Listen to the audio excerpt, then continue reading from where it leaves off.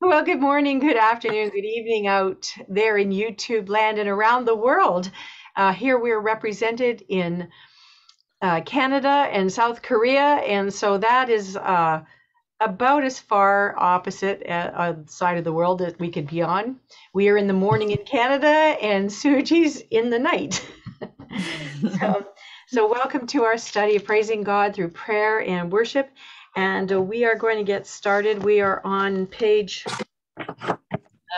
82 in the book. We are going to be looking at Psalms 52 and 53 in one day. So hopefully they're really short. Yeah, they're both very short. Let's go to prayer first. Thank you, Lord, for the great morning, evening, afternoon that you've given us today to praise your name, to be thankful for all the goodness that you've given to us. I'm so thankful, Lord, for friendships all around the world and for like-minded people that you send to study your word together. We want to be women of honor and women that serve you with our whole hearts. We want to present to you hearts of wisdom so that we can guide our families and be of service to you in our communities. You've called us to these homes and these people that we are in, and we thank you for them. We thank you for our families. We thank you for the food that you put on our table and the occupations that you have given us to do, to be crafty or to care for animals and birds and the things that we do. And so, Father God, now as we look at Psalm 52 and 53, I'm just asking you to teach us a lesson today, to give us something to hold on to for our hearts for the day and for the coming weeks. In Jesus I pray, amen. Okay, so I'm going to get Adrienne to read in the New American Standard Version. I'm going to make sure I've got my view on correctly. Good. Okay, good. All right, anytime you're ready. So we're just going to read without marking first. For the choir director, the maskil of David, when Doeg, the Edomite, came and told Saul and said to him, David has come to the house of Ahimelech. Why do you boast in evil, O mighty man? The loving kindness of God endures all day long. Your tongue devises destruction, like a sharp razor, O worker of deceit. You love evil more than good, falsehood more than speaking what is right. You love all words that devour, O deceitful tongue. But God will break you down forever. He will snatch you up and tear you away from your tent and uproot you from the land of the living, Selah. The righteous will see and fear and will laugh at him, saying, Behold the man who would not make God his refuge, but trusted in the abundance of his riches and was strong in his evil desire. But as for me, I am like a green olive tree in the house of God. I trust in the loving kindness of God forever and ever. I will give you thanks forever because you have done it, and I will wait on your name, for it is good in the presence of your godly ones. Well, first reading, what are your first impressions of this one?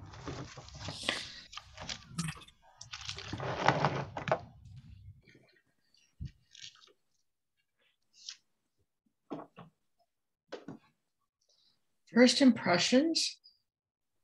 I'm not sure.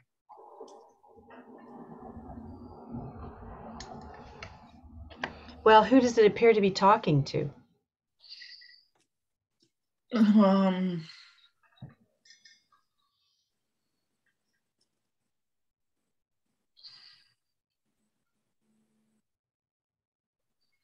Verse 1. A mighty man. A mighty man. What is that mighty man doing? Boasting in evil. What's he using?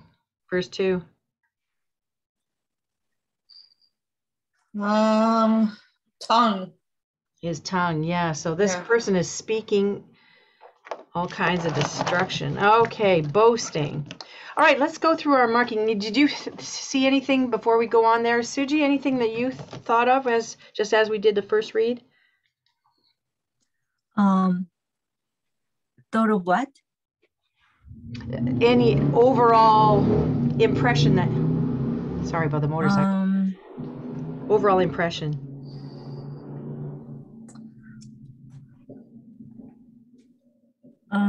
I don't know. Okay, it's all right.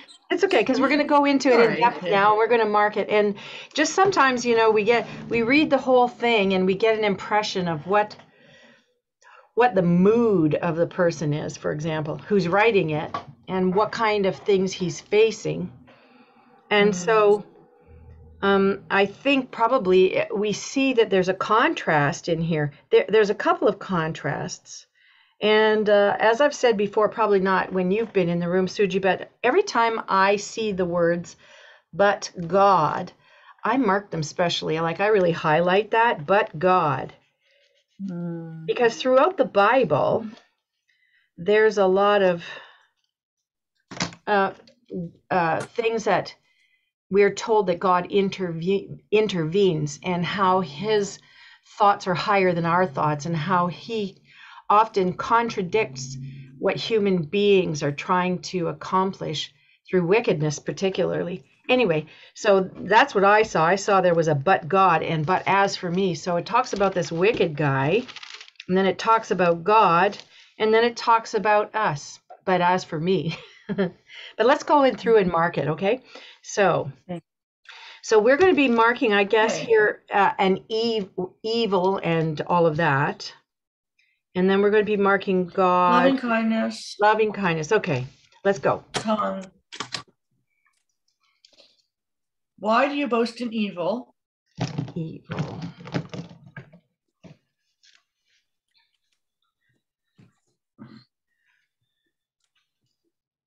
Almighty man.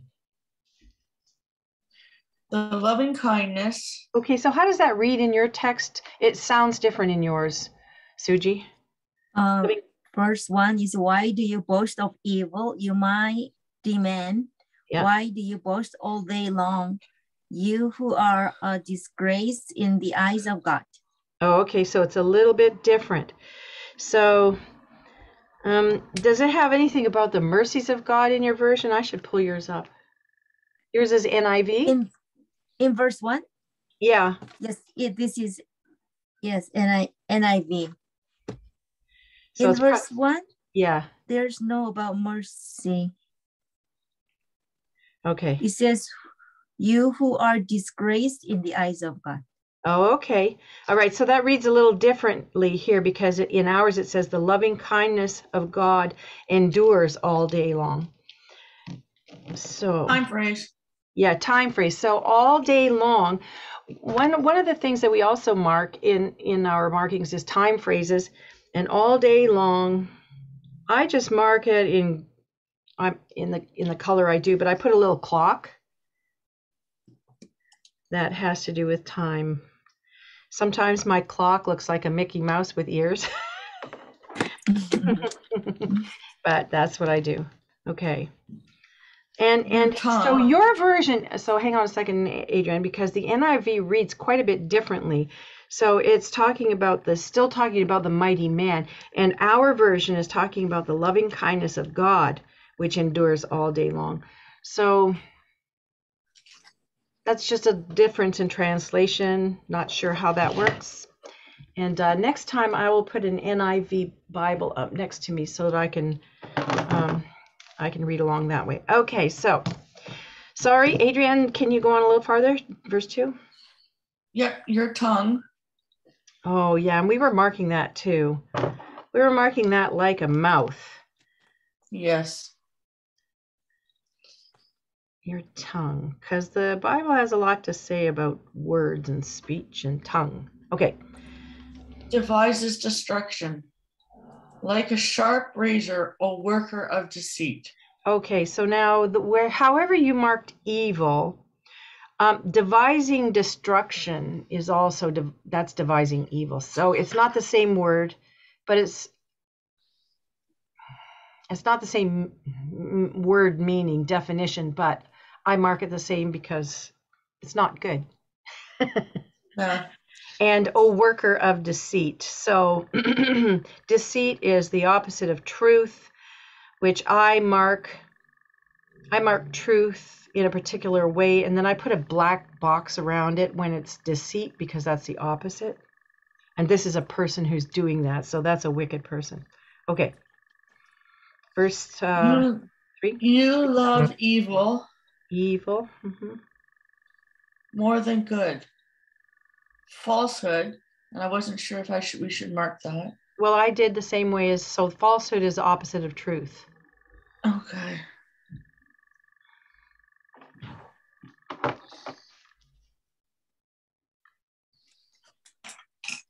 More than speaking what is right. So right and righteousness, we can mark the same way. Thank you. You love all words that devour. I boxed that. Deceitful. Yeah, I marked that like, yeah, evil.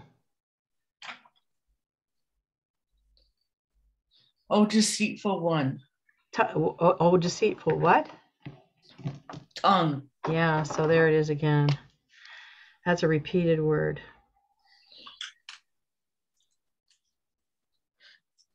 But God. There it is. Oh, now God. I have to mark God. Sorry.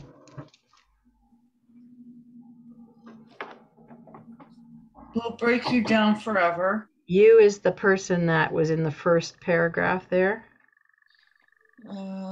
Yes. So on forever, I make that infinity sign, which is the 8 lying on its side.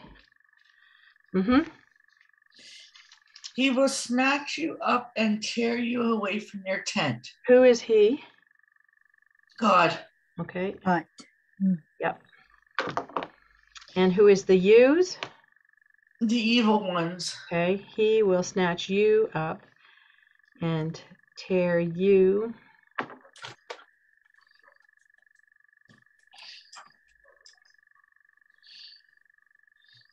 away from your tent and uproot you from the land of the living. Okay, so that you is also the same. Yes. Okay. Okay, so now the land of the living, from the land, uproot you from the land of the living. That's a poetic term. And remember that the Psalms are songs and poems. So what does uproot you from the land of the living mean? Kill you. Yeah.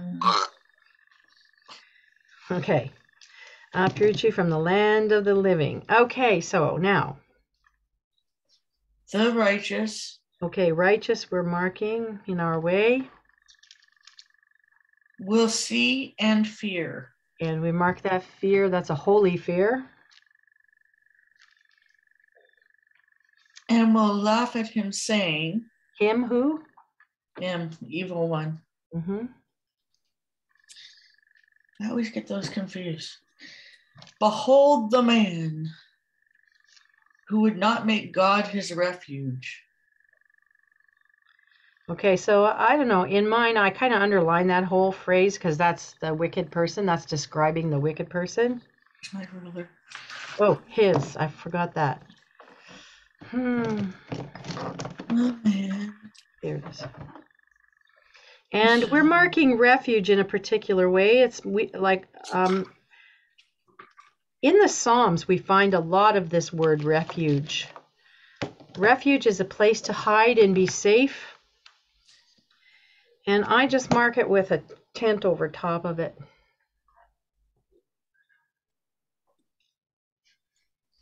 Okay, behold the man who would not make God his refuge, but trusted in the abundance of his riches. Okay, riches, yeah, I'm marking that with a $sign. Okay. And was strong in his Or you evil. Yeah, his evil desire. Yeah.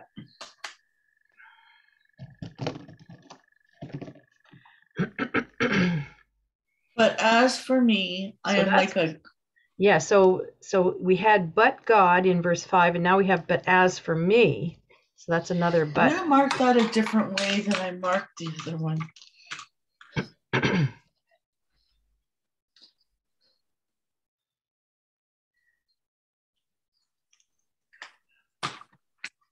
I am like a green olive tree in the house of God. I trust in the loving kindness of God forever and ever. Another time phrase. Mm-hmm. I will give you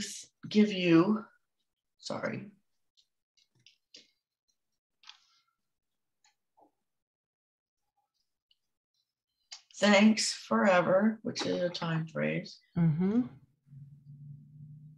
because you have done it. And I will wait on your name, for it is good in the presence of your godly ones. Okay, so there's, for me again, there it is again, that thing I puzzled through my whole life. The name of the Lord, and it says your name, and then I would say, what is your name? Oh, I just went out of focus, sorry. What is your name? And God's name is good, so that's what it is, good. God is good. It's his name, good. And in the presence of his godly ones. Let me see what it says in the text here. Okay, excuse me. The setting of this Psalm 52 is 1 Samuel chapters 21 and 22, when Saul was seeking to kill David. David had fled from Saul, and Saul was pursuing David and his men. David went to Nob, to Ahimelech the priest, for help. One of Saul's men, Doeg the Edomite. So Saul was trying to kill David, and Doeg, that was mentioned at the beginning of this psalm, was Saul's man. He was an Edomite, and he was there and told Saul that David went to Ahimelech for help. So Ahimelech rightly said he was not guilty of conspiring against Saul by helping David. Remember, okay, so this is the situation, right? That Saul is the king of Israel. David was anointed to be king, but Saul was appointed king. And so this whole time, Saul knows that David is really the one that God chose, and he's jealous and hateful and mentally ill. And he's always trying to kill David.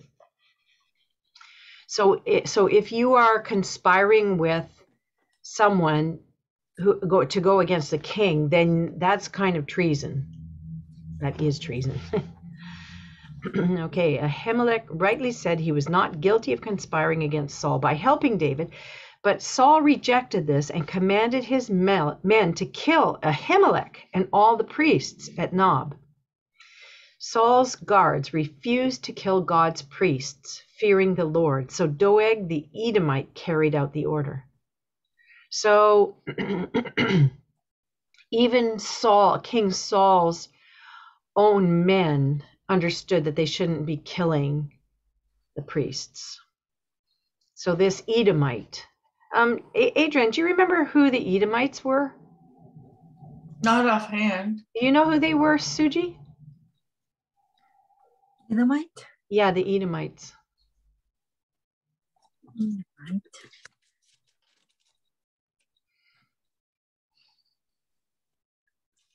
I don't know. Yeah, they're in history. I think they were the sons of Esau way back in history. Esau was the one who sold his birthright for a pot, and Jacob, his brother, got the younger got. Oh, yeah. Isn't that how it works? Isn't that what it was? Esau sold his birthright for a pot of stew. and then the birthright was given to Jacob, who became Israel. Right. And the Edomites had a problem with this the whole time. I thought that was the one where Jacob went in with the with the hair. Yes, but I just went to an earlier story in that family story. So it was a story of a family, and there was a lot of deception in that family. But still, God chose the ones he chose. Okay.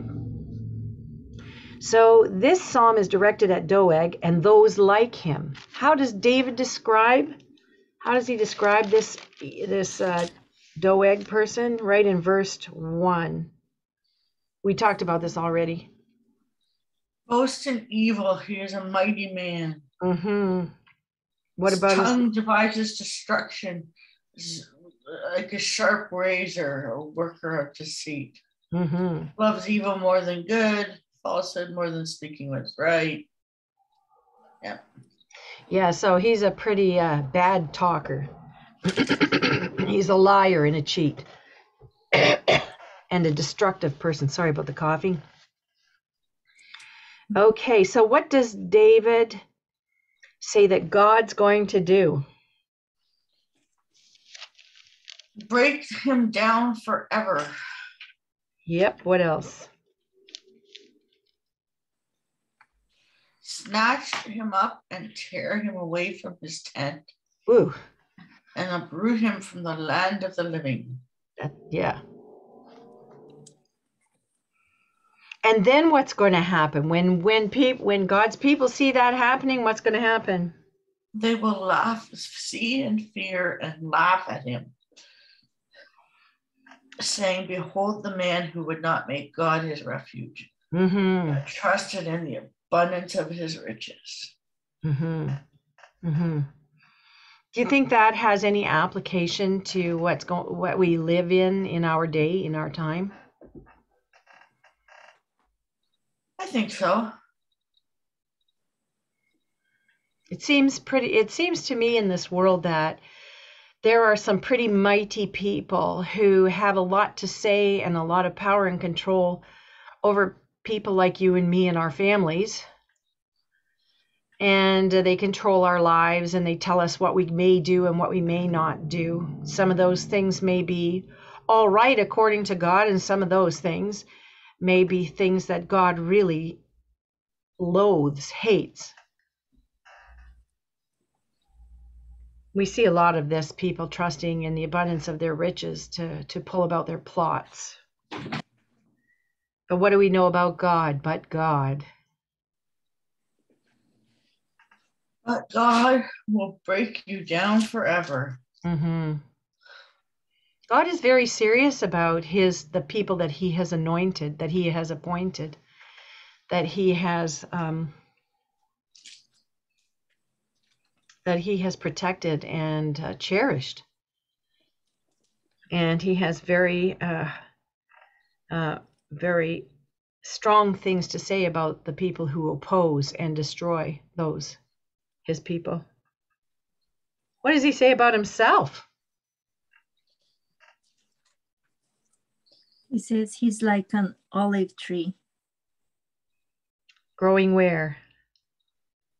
He's flourishing in the house of God. Yes.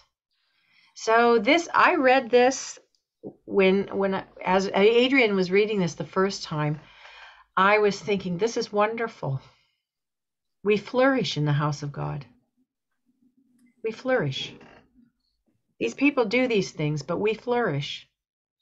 I was thinking about that the other day. I had to go to Toronto on, what day was it, Adrian? Saturday. I had to go and get a COVID test for this job.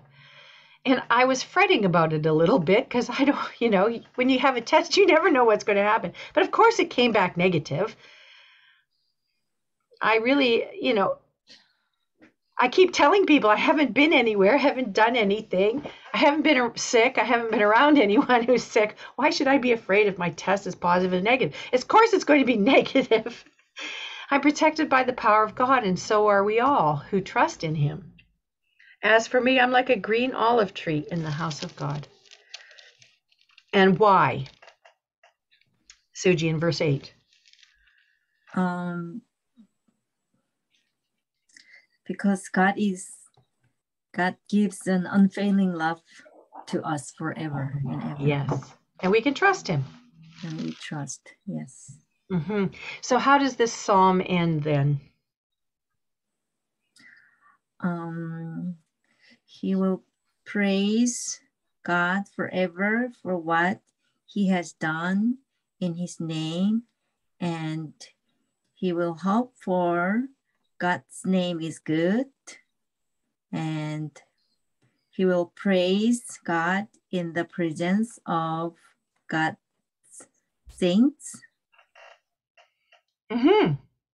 So we just had Thanksgiving weekend here, and you just had Thanksgiving, how long? 2 weeks ago now, Suji? It was like three weeks ago.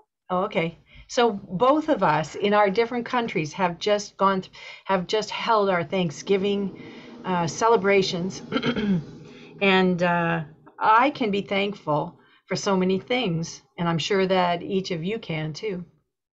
But we can be thankful for God because we can see in history, in the book of Psalms, we see history, the things that God has already done for his people. We can read the whole Bible with thanks for the things that God has done for his people. And we can know and trust this. He will do great things for his people. He continues to do great things for us.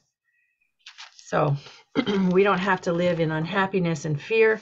We just look for the good things that God is doing and be thankful. Okay, let's look at if we were going to title this psalm, because I don't think we did this last time with the other psalm. No, we did not. We'll do that later in our life. And this one, how would we? Okay, so when we're going to, you probably have a title written in your NIV, Suji, because I think the NIV does that. Our study Bibles don't put titles or paragraph titles. Themes or whatever. Yeah. So we have to look for them ourselves, and we write them in our spot in the where it's given in our Bibles in pencil in case we change our minds. Okay.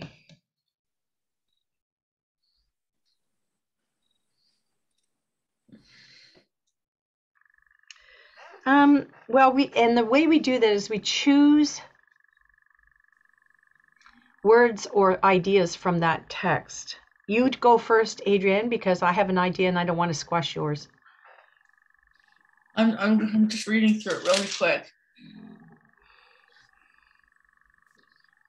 This is actually a psalm. If you think about it, it's a song of thanksgiving at the end. When you think about it. So we could write Thanksgiving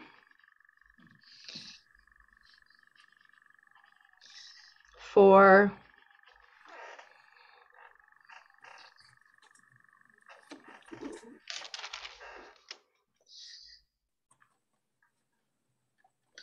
Ford, not Ford. Thanksgiving for what?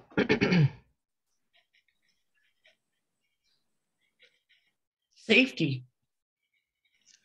Is safety in there? No, but I was just thinking that's basically what he is. But that's not what I'm looking for. Thanksgiving for being in God's presence. Okay. Could do that. I'm putting goodness because good and goodness are kind of mentioned a couple times. I'll wait for your name for it is good. Doesn't really matter. You can change it afterwards.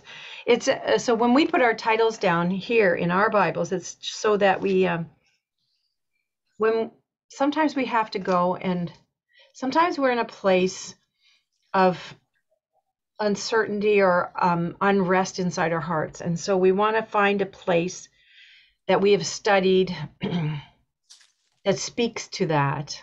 So when we title it, we want to be able to go back in our own Bibles and say, this is where I found it, and got comfort, because it's for our comfort and to keep us, encouraged and on the right path.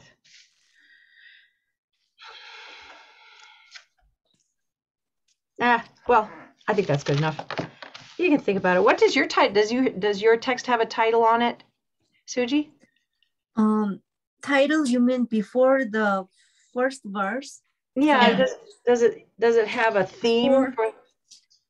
Well, actually, I don't think this is title. It's just it says, for example, chapter 52, before first verse, it says, for the director of music, Maskil of David, when what is it? D-O-E-G, Doeg, yeah. Doeg, the Edomite, had gone to Saul and told him David has gone to the house of Ahimelech. That's what it says. Yeah, so that is actually a direction. That's not a title, that's a direction. So. Yeah. So I don't see a title. So it doesn't, so yours doesn't have, that's okay. Some versions do. They say something. But this is a direction from the person who wrote it as to the purpose for its use. So this is a song for the choir. And a maskil, I think it's a type. Didn't we discover, Adrienne, that's a kind of song? Yes, it is. It's a type of song. And then it tells about what the song was about. Because in the text itself, it doesn't actually name anybody, right? It just says, Almighty One, Almighty Man. Anyway, so this is a song that's supposed to have been sung in the style of a maskil, I guess. So it's not a waltz. It's not a rock tune. Yeah, good. And those silahs that are in there, those are pauses for an interlude. So they might have a little musical interlude, maybe a flute solo. Okay, so let's go on now to Psalm 53. Okay. For the choir director, according to Mahalath, a maskil of David. The fool has said in his heart, there is no God. They are corrupt and have committed abominable injustice. There is no one who does good. God has looked down from the heaven upon the sons of men to see if there's anyone who understands, who seeks after God. Every one of them has turned aside. Together they have become corrupt. There is no one who does good, not even one. Have the workers of wickedness no knowledge, who eat up my people as though they ate bread, and have not called upon God? There they were in great fear, where no fear had been. But for God scattered the bones of him who encamped against you. You put them to shame because God had rejected them. Oh, that the salvation of Israel would come out of Zion. When God restores his captive people, let Jacob rejoice, let Israel be glad. Excellent, good. So we studied this verse, the fool has said in his heart, there is no God, when we were studying foolproofing your life. And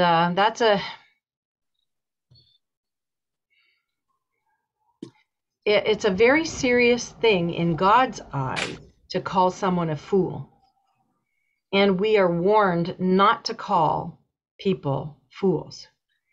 But God calls certain kinds of people, not kinds of people, but certain people he calls fools. And they have several characteristics. And when we were doing that study, we learned how that we deal with people who fall under the category of fool.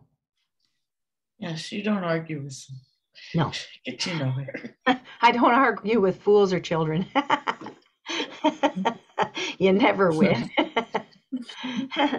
Anyway, yeah, so the characteristic, the first characteristic of a fool is that they are corrupt. And before that, oh, there is no God. Yeah, they say in their heart there is no God. So this goes back to Romans chapter 3, verse 10. Mm-hmm.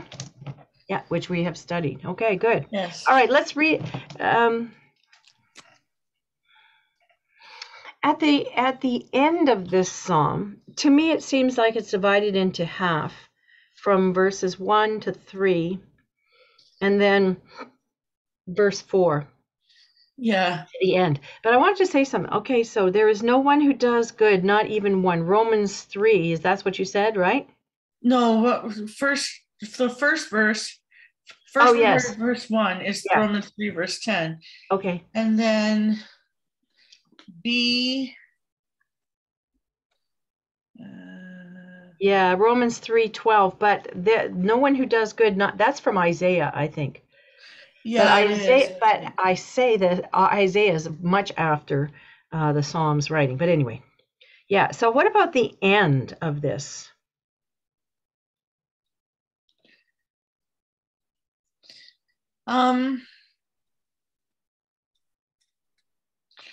It says that God restores his captive people.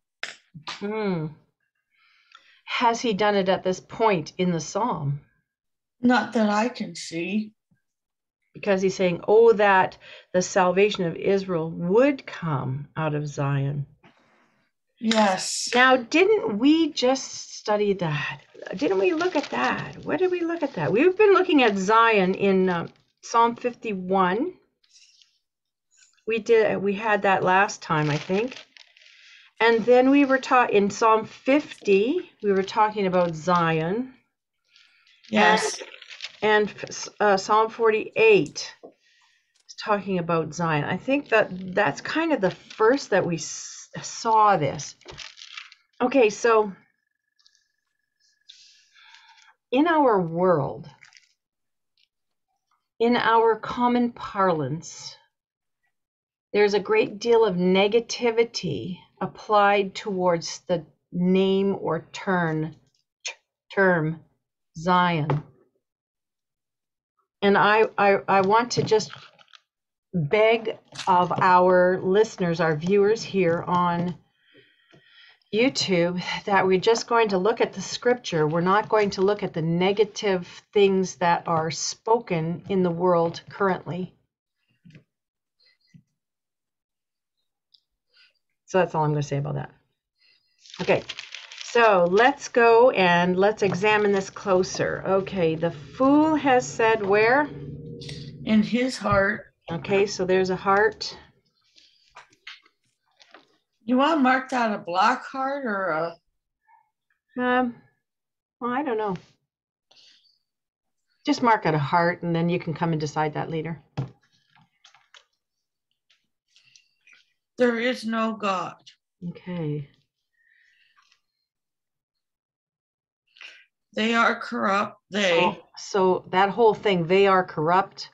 I marked that whole thing as, we marked that.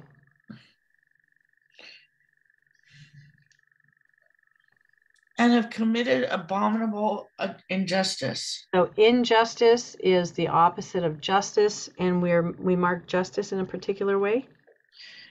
Yes, and I can't remember how I marked injustice.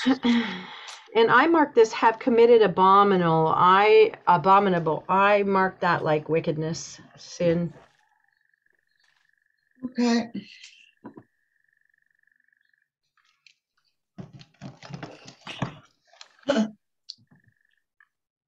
There is no one who does good. Mm-hmm. God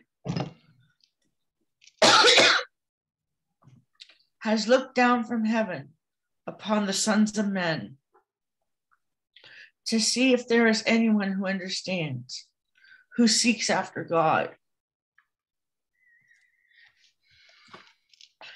Every one of them has turned aside. Together they have become corrupt. Become corrupt is that, yeah. There is no one who does good, not even one. So I was marking good, kind of like I was marking righteous. Does good. I know it's different, but you know. So there's this contrast right there that we see between good and abominable injustice, corrupt. Have the workers of wickedness. The workers of wickedness, I marked that whole thing. Yeah, I did too.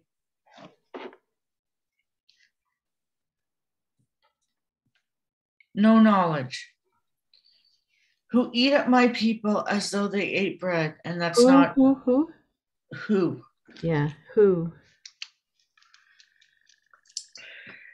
My people. So because this is the days of David, I'm marking this like Israel. And so I just do that simply with the Star of David. Even though in today's world we can discover that has different connotations. It's just a way for me to see it. As though they, the wicked, yes, ate bread. And have not called upon God. Oh, called upon, that's prayer. So I mark that with a cloud in purple because that's what I've been doing since the beginning. No reason anymore except that's the way I was doing it. There they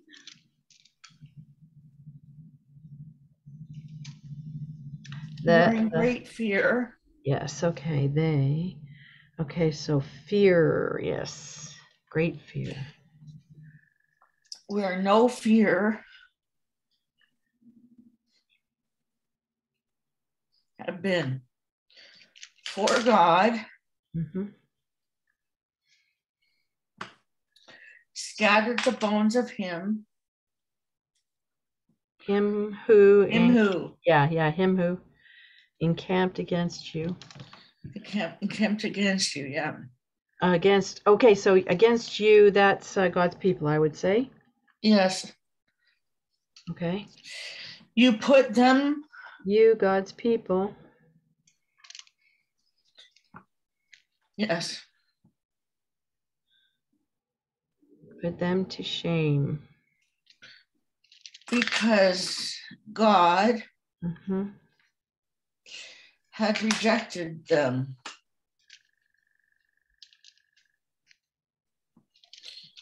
Oh, that the salvation. Okay, so yeah, we're marking salvation in a particular way. Of Israel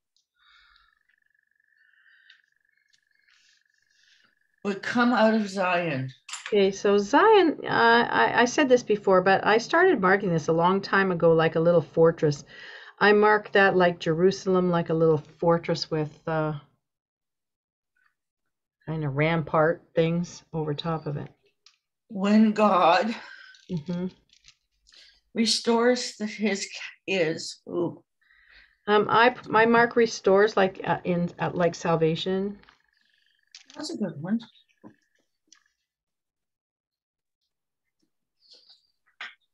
His captive people. Let Jacob rejoice. Let Israel be glad. Israel. Okay, so Jacob is also Israel. Jacob's name was changed. Okay, so rejoice. I want to. Oh, I forgot about rejoice. And be glad. So this has a very interesting story.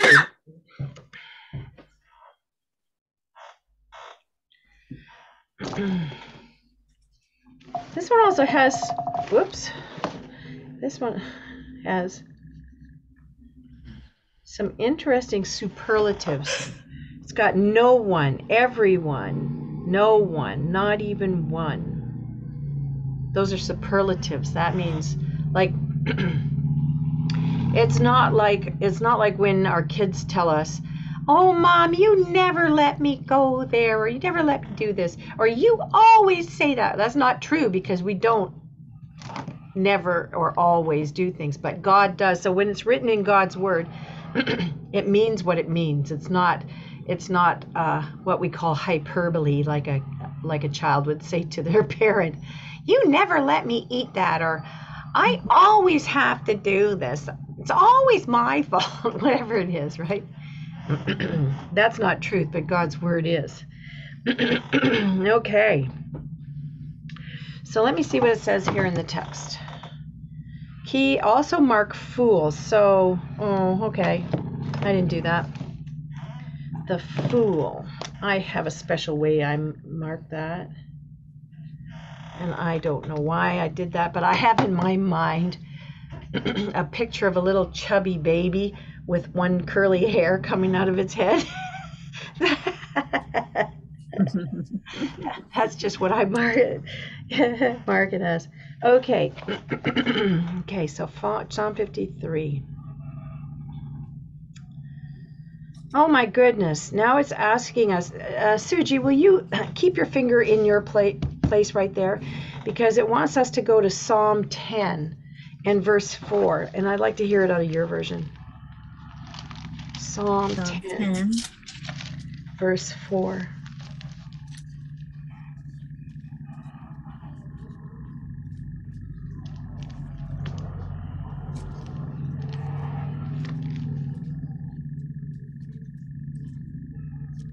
And verse 4. Yeah.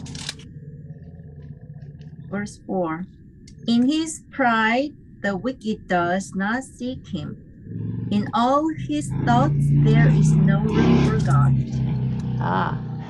So what do we see here? The psalmist has said in chapter 10 that these are wicked people. In chapter 53 calls them fool. And the point is that in their thoughts there's no God. They're not acknowledging God. Very interesting. Spurns the Lord. It also asks us to look at hey, I want to hear that in your Korean Bible. Have you got your Korean Bible there? Yes.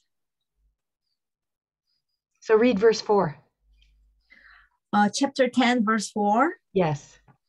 악인은 그 교만한 얼굴로 말하기를 여호와께서 이를 감찰지 아니하신다 하며 그 모든 사상에 하나님이 없다 하나이다. I didn't understand that. God is 하나님. Oh, okay. 하나님. 하나 means one. Oh, 하나. okay. 님 is like sir. So God is the only one. So we call it one sir. 하나님. Yeah. Yes. There, yeah, and the fool says there is no God. Okay, go over to 14, chapter 14 and verse 1. Chapter 14, verse 1. Yes. The fool says in his heart, there is no God. They are corrupt. Their deeds are vile. There is no one who does good. Hey, that's almost exactly what it says at verse 53. Now, I have to tell you this. I spent 7 years reading 5 Psalms and 1 proverb every day. Wow. 7 years. So that means I went through these Psalms once every month, and I did not make that connection. That there was that repeated thing. Thank you for this study. Okay. So what about people? What are they described as, these people who do not believe God? The fools. Yeah, they're fools. And what about what they do? They're corrupt. They say there's no God. And their deeds are vile. And there's no one who does good. Yeah. So when we look around, we see that there's a lot of this going on. Yes. And so we understand one thing about the people who are doing these vile, abominable, wicked things in our world.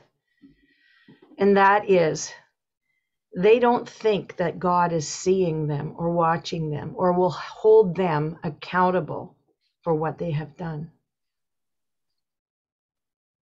In the psalm that we read today, it says, well, in Psalm 52, it says that God is going to break them down forever. It's going to uproot them. And the righteous will see that and fear. Fear who? Fear what? God. Fear God. Yes, fear God. And will laugh at him, saying, behold the man who would not make God his refuge, but trusted in the abundance of his riches and was strong in his evil desire. It says also in Psalm 53, verses 4 on, what they're doing. The workers of iniquity have no knowledge. They eat up God's people as though they ate bread and have not called upon the Lord. They don't realize, you see, those people do not realize that we are praying, that we are calling upon the Lord who does these great and mighty things for his people. The people who are absolutely acting with wicked intent towards us do not know God. And they do not know how he answers his people. You put them to shame because God has rejected them. Then it says, oh, that the salvation of Israel would come out of Zion. This is in the day of David that Psalm 53 is being read. What do we know about the salvation of Israel coming out of Zion?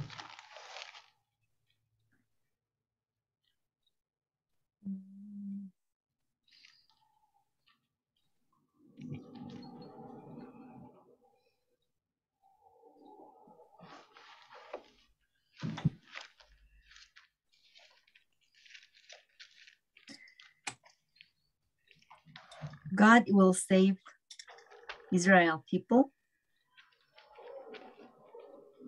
to come out of Zion. Is that what it means? Well, he will, but he already has. What do you say about that, Adrienne?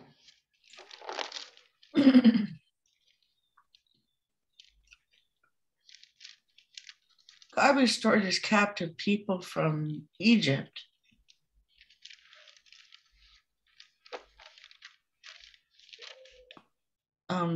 Before David. But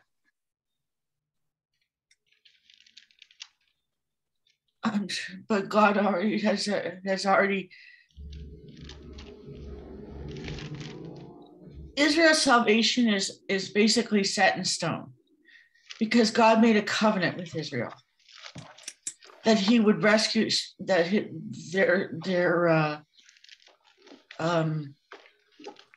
that they would be part of the remnant that would go to see Jesus, go to heaven. So in other words, their salvation is sure because they are his promised people, because he made that covenant. And God's covenant can never be broken. That's unless right. Because he wouldn't be God if he broke his covenant. Suji, right. Will you go to Matthew chapter 1 in the New Testament? Matthew chapter 1. I had to ponder that for a minute.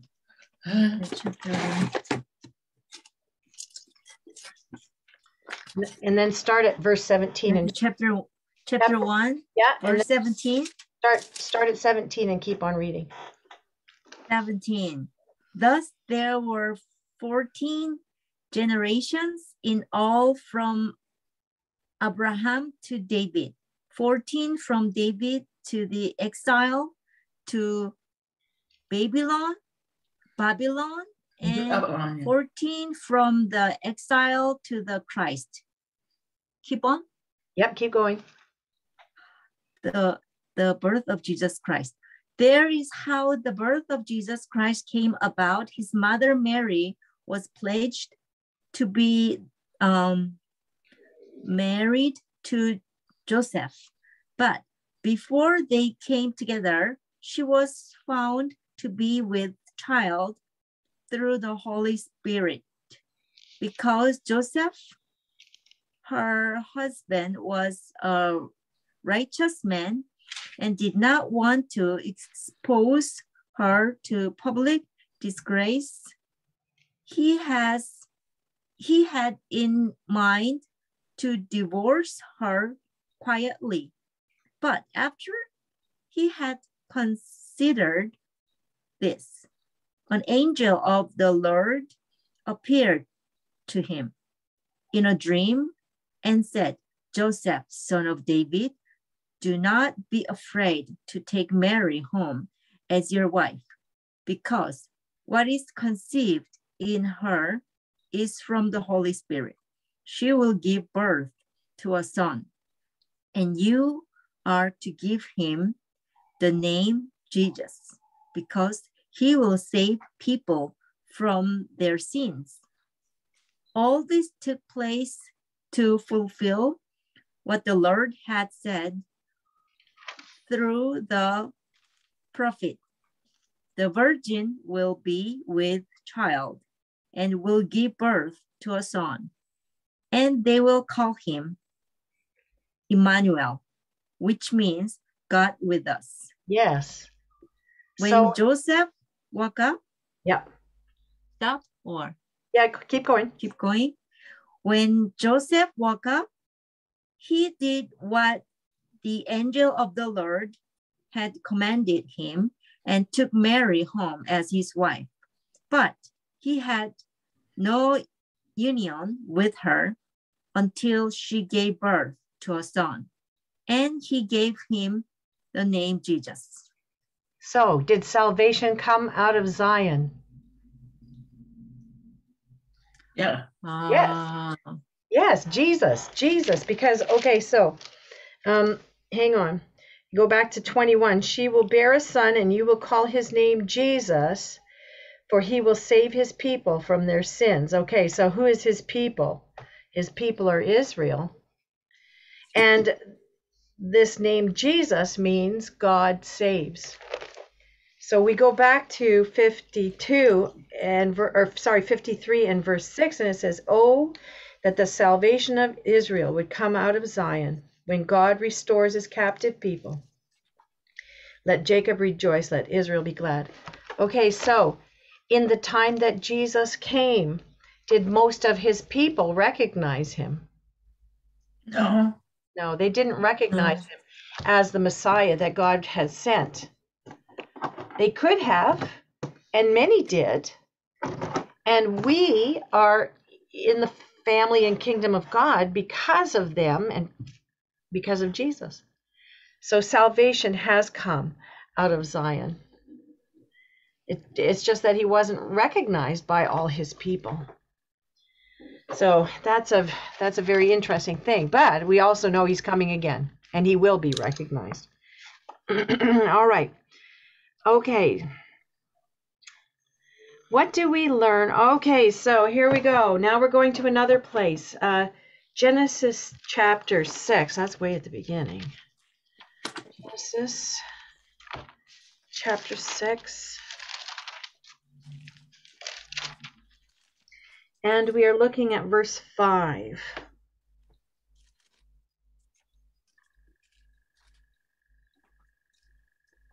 Okay, so Genesis 6 is where we talk about Noah. But verse 5, what does it say? Can you read for me, Suji, when you got it? The Lord saw how great man's wickedness on the earth had become, and that every inclination of the thoughts of his heart was only evil all the time. The Lord was grieved that this is chapter 6. Yep. Verse 6. That was all. Yep. Yeah. Yes. So here the Lord just made the earth, and it just came to the person of Noah in the times of Noah, and he saw the wickedness of man was great on the earth, and everything that was in his heart was evil all the time. Now we're going to flip over to Romans in the New Testament. Matthew, Mark, Luke, John, Acts, Romans 3. And this is, I think, what you were talking about, Adrienne. Romans 3. Yeah, I was. Romans 3:10. 10 to 12.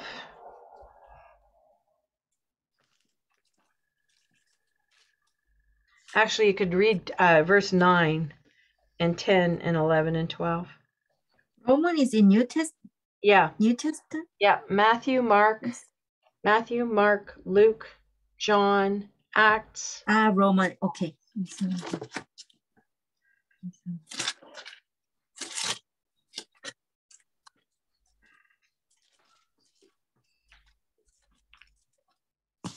So Romans chapter what? 3. 3. And verse what? 9 to 12. 9 to 12. What shall we conclude then? Are we any better? Not at all. We have already made the charge that Jews and Gentiles alike are all under sin. As it is written, there is no one righteous, not even one. There is no one who understands, no one who seeks God. All have turned away. They have together become worthless. There is no one who does good, not even one. Whew, that's pretty depressing. So you see that in Romans, the Apostle Paul is restating what the psalmist said in the Psalms that we were reading today. Okay. In verse 6 of Psalm, I'm just reading from the text. Now I flip back to Psalm 53. So what do we learn about humankind from the verses that we read in Romans and that? Humankinds are all sinners. Yep. We all turn away from God. So that there's a word for that it's a word that's used when it talks about the condition of mankind as compared to the holiness of God. And that word is called depravity. Depravity. And the Bible clearly teaches that apart from Christ, we are all depraved. That's a sobering thing to think about. Okay. So back in Psalm 53 and verse 6, it speaks of a time when God restores his captive people. But you think about this in history, after David, the Israelites were taken into captivity by the Assyrians and then the Babylonians. Now the Assyrian people were ferocious, absolutely bloodthirsty, unmerciful, show no mercy conquerors. And when the Israelites went into Babylonish captivity, well, those people were a little bit more, let's say, they were merchants, and like King Nebuchadnezzar was a Babylonish king, and so he had a lot of gold, and he built things of gold, and he had a lot of things that he made, like waterways and gardens and whatnot. Okay, so those Assyrian and Babylonian captivities are way in the future from when David is writing this here. So what do you think verse 6 refers to and why? I gave my opinion. Hey, it doesn't have to be yours. Oh, that the salvation of Israel would come out of Zion when God restores his captive people. Let Jacob rejoice, let Israel be glad. To me, that points back to the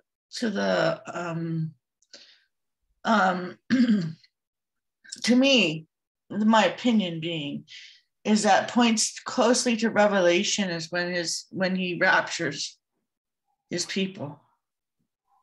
Yeah, you think? Well, to me, that's what it points to me. So you're thinking this on a heavenly. Well, on when Jesus comes again, that's when his captive people will be away from the Muslims, etc. But you are talking about two separate events, though. Oh, am I? Yeah. Okay. I get confused sometimes. Yeah, because there are two separate events yet to have come in history. One is the catching away of his believers. Yeah. And the next is the return and reign of the Christ. So those are two separate events given us in Scripture. So then it would be the second event that you're thinking of.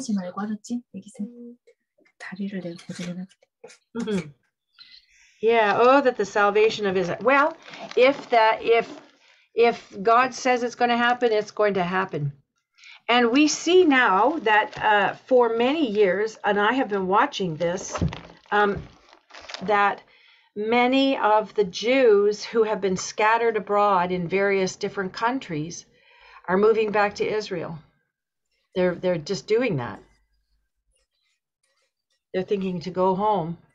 And they've been scattered abroad throughout the whole earth. And sometimes the people of Israel have been scattered abroad because God drove them there, or or because they went because of, trade or whatever, or they just settled down there because of one reason or another. But God is gathering them back together. And oh, that the salvation of Israel would come out of Zion when God restores his captive people. Let Jacob rejoice, let Israel be glad. So there is a time coming that's yet to come. And we may be the ones who see that. We may be. We may be. Every year we may be, right? Anyway, so that's for another day and for another study. So what would we say about, if we're going to put a title on Psalm 53, what would it be?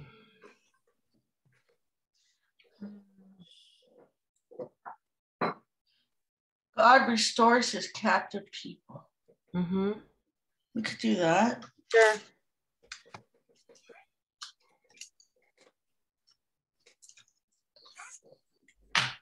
Yeah, before that, he scatters the bones of him who camped against him. God, I'm just going to write what you said. God restores his people. I'm just going to say his people. So we are considered his people. We who have trusted in the Lord Jesus Christ are considered to be God's people now. Of course, he made every single human being on the earth. But this is a different kind of belonging in the family because he's chosen us. Beautiful thing. Beautiful thing. Anything else anybody wants to add to this before we close in prayer? Not that I can think of. Okay.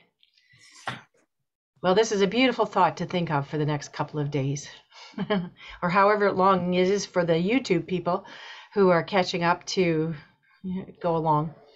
We just hope that everybody here has been blessed, and if there's been anything in this study with which you have a concern or a problem, I just encourage you to go to the Lord in prayer and ask him to reveal his word to you, to your heart, and to give you understanding. There's no need to fight with us messengers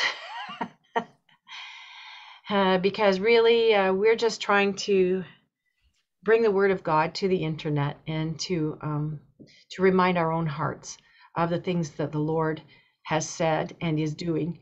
And we just pray that you're receiving a blessing from this. So let's go to prayer.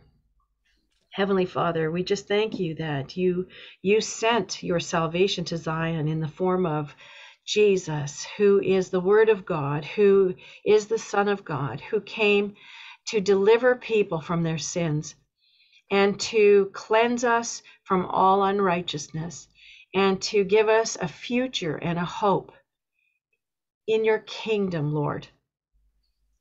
And we know that we don't have to be afraid of the scoffers and the mockers and the people who declare there is no God.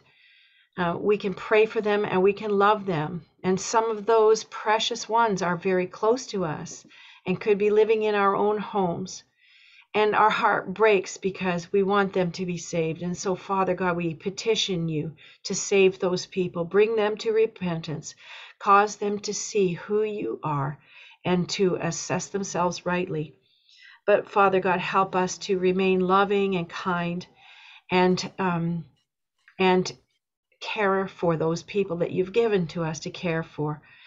And we look forward for a blessed hope in heaven. We look forward to the day you come to rule and reign, that you come out of Zion to rescue your captive people and to cause great rejoicing. But Lord, we also know that in our lives here and now, you have given us the Prince of Peace. You are our peace, and that we can live in peace wherever we are because of Jesus. Thank you, Lord, for Jesus. Thank you for sending your Son to die on the cross for us and to create in us clean hearts, willing and wanting to serve you. And now, in the time that we have, I just pray that you would answer questions for people with your word, and that your Holy Spirit would guide us into all truth. And I pray and ask these things in the name of Jesus. Amen. Amen. I'm going to say goodbye to our YouTube family out there.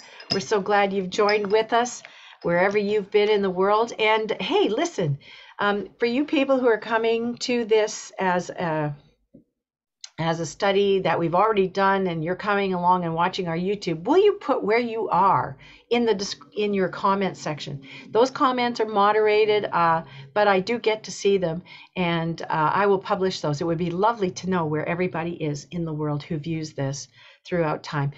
And we're looking forward to meeting you in heaven too, if we don't meet you here on this earth.